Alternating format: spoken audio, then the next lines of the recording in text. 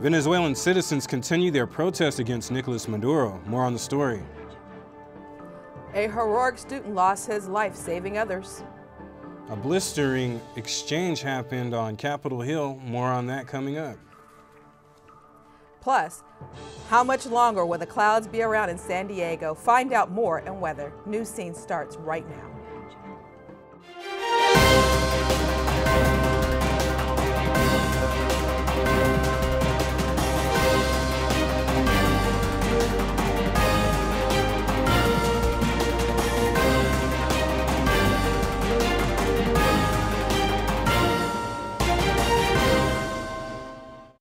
Welcome to this episode's of Newscene. I'm Kenyatta Rigmaiden. And I'm Shonda Walker. There's been a lot of controversy in Venezuela. Our very own Yakira Delgadillo has more on the story. That's right. What you see behind me is a San Diego naval station, similar to the one in Venezuela that has been under controversy this week. Self-proclaimed President Juan Guaido called for a military uprising, which has resulted in a protest across the nation. Nicolás Maduro has stood his ground and continues his position as Venezuela's elected president. And after a week of violence and protest, he continues to be the nation's president. It all began on Monday when opposition leader Leopoldo López was freed by Juan Guaido from the Carlota naval base. Guaido called for a military uprising known as Operación Libertad to overthrow Maduro as president. We are going to continue on the streets until we reach the freedom of Venezuela. According to reports, the Venezuelan Secret Service and Guaido, along with high-ranking U.S. officials, confirmed that Maduro would leave Venezuela for Cuba, but was advised not to by Russia. With a failed attempt to remove Maduro from power, Venezuela's military commander has pledged loyalty to Maduro. And Maduro quickly denounced all the traitors in the uprising. To all the military personnel in Carlota who pretended to be robbed and assaulted. Visiting City College, Gloria Larriba, who is on a national speaking tour about the crisis in Venezuela, says the plan to overthrow Maduro is a plot by the U.S. to control the oil-rich country. It's an all-out economic war. It's intended to make the people suffer, to try to force them to overthrow the government. It's called genocide, and it's a pattern that the United States has engaged in. As for Maduro, some question why he has not arrested the opposition leader after accusing him of trying to stage a coup. Some believe he is avoiding foreign intervention by the U.S. and other nations that recognize Guaido as Venezuela's rightful leader. And in breaking news, Juan Guaido has called for more peaceful protests starting tomorrow morning. Shots also have been fired on the Venezuela-Colombian border at the Simón Bolivar Bridge. This is according to a Twitter newsfeed, and images have surfaced of a U.S. Navy plane along the Venezuela coast. We'll make sure to keep you updated as the story develops. Back to you at the desk. Thanks, Yakira.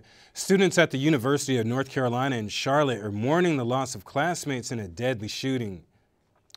21-year-old Riley Howell was in anthropology class when a gunman bursted into class. Howell made the decision and tackled the gunman and lost his life while saving others. Charlotte's police department is calling him a hero.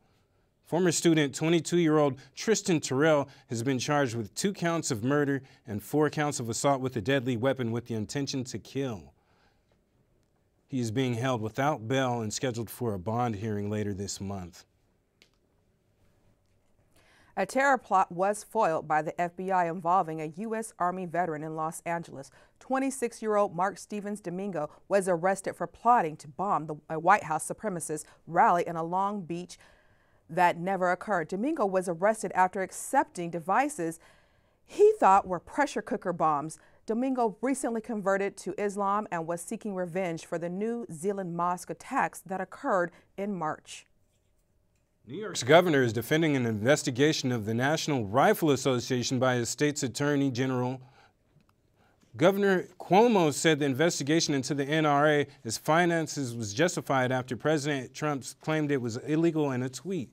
Trump received $30 million from the NRA during his 2016 campaign. Earlier this week, NRA President Oliver North announced he was stepping down, accusing CEO Wayne LaPierre of financial mismanagement. New York Attorney General Letitia James campaigned on the investigation, the NRA calling it a terrorist organization in an interview. Cities across the globe are recovering after violent May Day protests on Wednesday. In Paris, demonstrators broke windows and threw projectiles at the police, who reacted by spraying water cannons and tear gas. Over 38 partisan protesters were injured, along with 13 cops. Arrests were made in Berlin, St. Petersburg, Sweden, and Istanbul. Every May, first labor activists around the world protest against unfair working conditions. A security grant for the Poway synagogue involved in last week's deadly shooting came too late. The Shabbat of Poway received a federal grant for increased security in late March, but it didn't get a chance to implement the grant before the shooting Saturday. The synagogue was approved for $150,000 to install gates and more secure doors, but is now asking to use part of the money to hire security guards. Yesterday, the White House hosted a National Day of Prayer honoring the heroes of the attack. After Wednesday's blistering Senate hearing, Attorney General William Barr was a no-show on Thursday. Newscene's Jeffrey Villegas has more. Attorney General William Barr did not show up for a Senate hearing on Thursday, which called for multiple subpoenas. Democrats accused Barr of misleading Congress and causing public confusion with his summary of the Mueller report. House Speaker Nancy Pelosi said that Barr committed a crime when he lied to Congress, but Barr told the Judiciary Committee on Wednesday that he did not misrepresent the report, despite Mueller's complaints in March. In a letter to Barr, Mueller wrote, "The summary the department sent to Congress and released to the public did not fully capture the context, nature, and substance of this office's work and conclusions." This is in stark contrast to the testimony Barr gave in a House hearing last month. Democratic senators put Barr on the hot seat, calling his integrity into question. This is what Barr had to say. We released that. I offered Bob Mueller the opportunity to review that letter before it went out, and he declined. And I asked him if he was suggesting that the March 24th letter was inaccurate, and he said no, but that the press reporting had been inaccurate. Barr canceled his testimony on Thursday, which resulted in some political theater complete with props. Congressman Stephen Cohen brought a bucket of fried chicken as well as a plastic chicken, which they placed behind Barr's name card in front of his empty seat. Some speculate that this is all political grandstanding, while many Democratic senators have called for Barr's resignation. I'm Jeffrey Villegas, Newscene. Even though the Mueller report has been made public, the battle between Congress and the executive branch is heating up. Joint Chiefs of Staff head General Joseph Dunford said the fight against ISIS is not over. This follows the Sri Lanka attacks that left over 250 dead, with the leader of ISIS discussed in a new propaganda video this week. Abu Bakr al-Baghdadi hadn't made a video appearance in 5 years and was reported dead in a 2017 Syrian airstrike. In the video, the ISIS leader acknowledges losing territory in Iraq and Syria, but claims influence over groups in multiple countries. ISIS will continue operating underground like al-Qaeda. Coming up, find out what international ruling could affect the future of women's sports.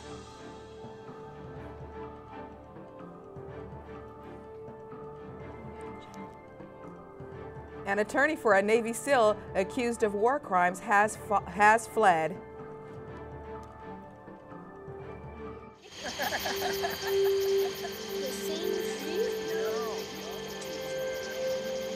Psst, they're coming. Places, everybody.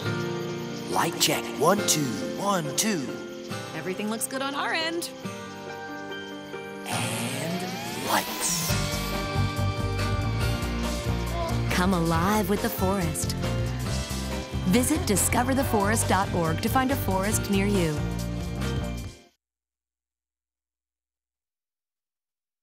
The Department of Homeland Security will be performing DNA tests at the border to confirm individuals are related. The pilot program is intended to prevent adult migrants from fraudulently representing children at the border, as well as their own, to gain entry into the U.S. Last month, 29 cases of fraud were confirmed. DHS officials say that the test will be voluntary and not used to prosecute. A Navy petty officer was just sentenced to 9 years in prison for a car crash that took place on the Coronado Bridge last year. The crash killed 4 people and injured 7 others. The driver, Richard Sapolio, was under the influence. His sentence included 4 counts of vehicular manslaughter and 1 count of DUI causing injury. Over 200 women jockey players will sit out the upcoming National Women Hockey League season in protest. The players from different teams and countries pulled together in a united front in less than a month. Many of the professional women hockey players are only earning $2,000 a season without receiving benefits of any kind. The NWHL will not share its revenue or budget details, which has been a huge problem for the NWHL Players Association. So we want to know how our San Diego Knights are currently doing in the competitions. How are we doing, Edgar? I'll get to that in a moment, but first, a new ruling on the gender identity of a world champion could have a major impact on the future of sports. 2-time Olympic champion Caster Semenya lost her court case to compete as a woman. Semenya is hyperandrogenic, which means her testosterone levels are higher than the typical female. The new international policies require athletes with this disorder to reduce their testosterone levels if they want to compete. The court stated that the policy is discriminatory, but necessary for preserving the integrity of female athletics. Meanwhile, in soccer, Lionel Messi just made soccer history. The 31-year-old Argentinian just scored his 600th goal in the Barcelona-Liverpool match. This makes him the second person after Cristiano Ronaldo to reach this achievement. Ronaldo scored his 600th goal only 4 days earlier. The goal isn't without controversy, however, as a new online petition currently aims to ban Messi from soccer for allegedly punching Liverpool's Fabinho in the face during the match. In other soccer news, the U.S. women's soccer coach Jill Ellis has finally unveiled the roster of players that's going to defend the world title in the FIFA Cup next month. The roster's biggest surprise is the inclusion of Morgan Bryan, who has been suffering from injuries for the past 2 years. Other selections like 4-time World Cup veteran Carly Lloyd are more obvious team additions. However, what options are right and what options are wrong will ultimately be determined when the tournament finally begins in France in June.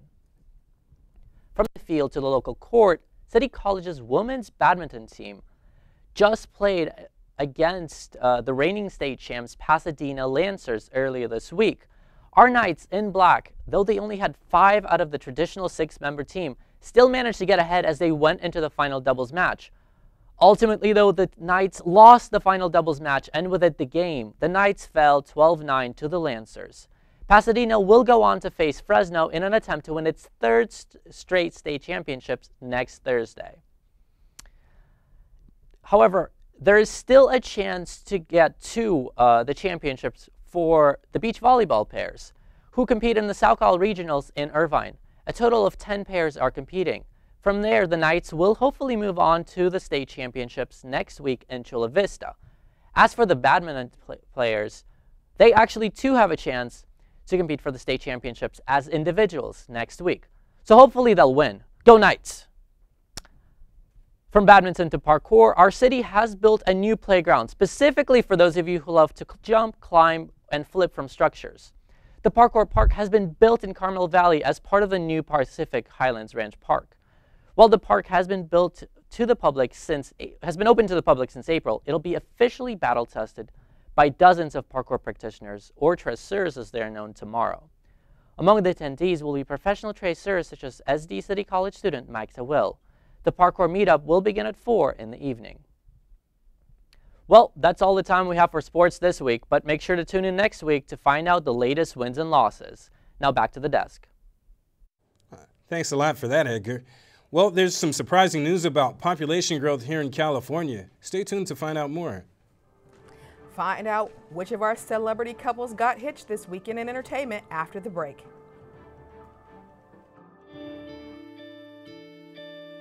She calls me googly eyes. You know you're beautiful, right? You know that? Even you are beautiful. I got bullied for wearing glasses. Share if you're against bullying. we put it out there, just took off. 3 million people have shared this post. Don't let bullies get you down. I stand with you. The whole family's wearing glasses. I wear glasses and I'm proud. I even have the army on my team. All the kind comments brought my child joy. I don't feel thank you is enough. Thanks.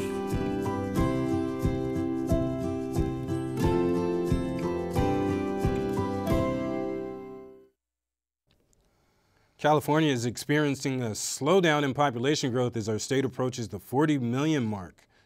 The state's Department of Finance released a report Wednesday that says the overall growth rate in 2018 dropped to its lowest since 1900. State officials have cited several reasons that could explain the slowdown, including lower birth rates, changes in immigration patterns, and the rising cost of living causing residents to relocate. Despite this, California is expecting to have 50 million people living here by 2055. Just in time for summer, San Diego is spending $2 million to repair its community pools. Mayor Kevin Faulconer announced today that work begins on 5 of the pools. According to the San Diego Union Tribune, all but one of them open in time for the busy summer months. City Heights Swimming Center needs more extensive repairs. It will not reopen until 2020. Norway fishermen have captured an alleged Russian military spy, and the spy is a whale. The beluga whale found off Norway's coast was wearing a suspicious-looking harness.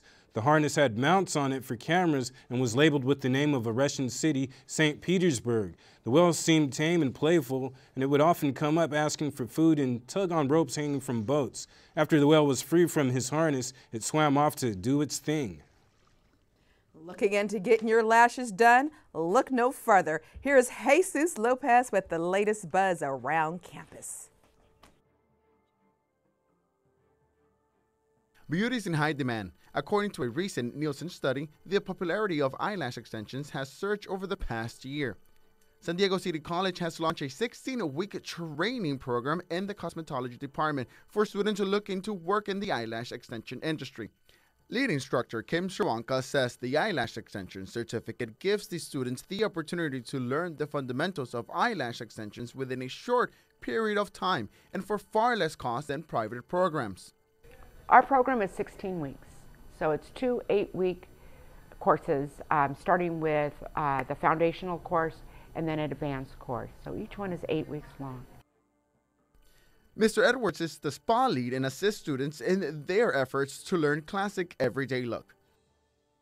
We just do a classic lash. So what you're going to get with a classic lash is something that looks very natural, very streetwear, and we also offer it at a really affordable price too. Shawanka says the purpose of the program is for her students to make a career into the growing beauty industry. We have so many clients coming in for that service. Our students, most of our students are already getting the service done. They were getting the service done before they even came here. So this is wonderful for them to be able to not only work on each other, be certified for it, and bring it right out into our industry. For Newscene, I'm Jesus Lopez. And remember, real friends don't let friends have little lashes, so book your appointments now. A California woman watching Avengers Endgame may have exposed hundreds of people in a theater to the measles. The unidentified woman had just returned from an international trip when she went to the movies in Fullerton last Thursday. The woman is currently in isolation at her home. More than 700 cases of measles have been reported nationwide. This is the highest number since the disease was declared eliminated in 2000. We have some exciting music tours coming here to San Diego. Find out more. Here's Sarah with entertainment. Thank you. Singer Joe Jonas and actress Sophie Turner surprised fans by getting married this week. The lovers couldn't wait, so they went to a Las Vegas chapel less than 2 hours after the Billboard Music Award ended. News of the wedding spread after Diplo posted several videos on his Instagram story. Diplo tagged the pair in a video showing Turner in a veil and holding a bouquet of flowers. With the caption "True Love," Clips from Diplo Instagram Live surfaced on Twitter. Jonas is well known from DNCE and his brother band, the Jonas Brothers. Turner is best known for her role as Sansa Track in Game of Thrones. The newlyweds will have a formal wedding in France later this year. Congratulations to the lovebirds. San Diego is the top tour stop for music artists in 2019. This week, the Jonas Brothers announced their reunion tour, Happiness Begins, which will play at the Panchata Arena, formerly the Bellevue Casino, on October 17th. Former Blink-182 band member Tom DeLonge also announced a reunion tour with his other band, Angels and Airwaves, which will be in San Diego at the House of Blues on October 5th. And finally, Van Morrison tour, The Prophet Speaks, will be stopped in the Northern Ireland Credit Union Amphitheater on October 5th. The Avengers have dominated the box office with Avengers Endgame. Don't worry, we're not going to give any spoilers. The Marvel Studios film had the biggest global box office opening in history last weekend with $1.2 billion. The weekend results for Endgame surpassed its predecessors, Avengers Infinity War, for both the biggest global and domestic openings ever. It made almost twice the announced amount Infinity War made globally and 100 million more domestically. If you want to stop avoiding spoilers, Avengers Endgame is still out in theaters. That's all I have for entertainment. Now back to the desk. Thanks for that, Sarah. Well, strong winds, heavy rain, tornadoes, and hail is in the forecast for parts of the U.S. Find out more after the break. How much longer will those clouds be around in San Diego? Find out more in weather after the break.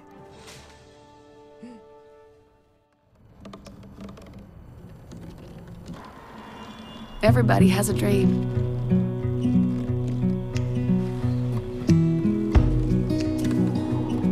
Mine was to see the ocean. And with a little help, I made it.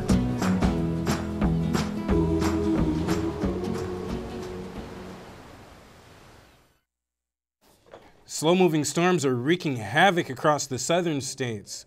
The National Weather Service says the heaviest rainfall is expected to hit Texas. The frontal system expands from southern Texas to northern Illinois.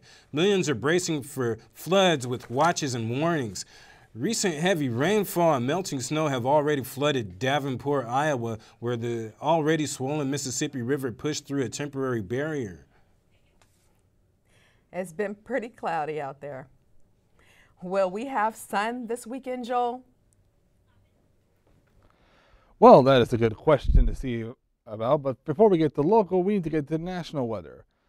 Because there was a few things happening, despite being a slow weather week. For starters, in most of the regions around Texas and Oklahoma, there are a few flash flood warnings, as you can see here on the map.